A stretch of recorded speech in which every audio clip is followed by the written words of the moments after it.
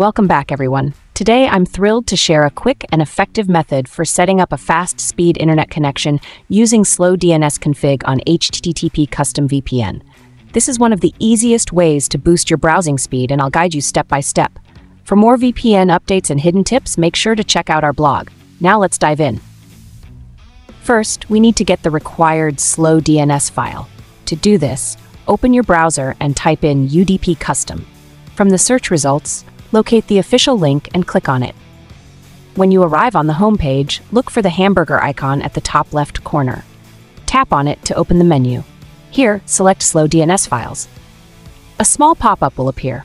Click HTTP Custom Slow DNS, and the download page will open with a short countdown timer.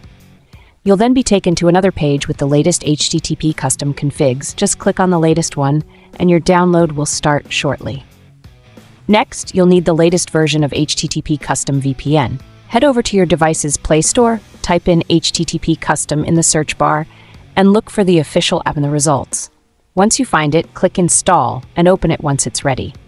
This will take you to the app's homepage where the configuration begins. On the app's homepage, look for the ++ and tap on it. Then choose Open Config, which will take you directly to your download folder. Find the HTTP Custom Slow DNS file you just downloaded and tap on it. The file will be imported into the app within a few seconds. Once the file is imported, all that's left to do is tap the Start button. After a short wait, your VPN will be connected, giving you a fast and secure browsing experience. And there you have it, a quick and easy method to set up HTTP Custom VPN with a Slow DNS config file.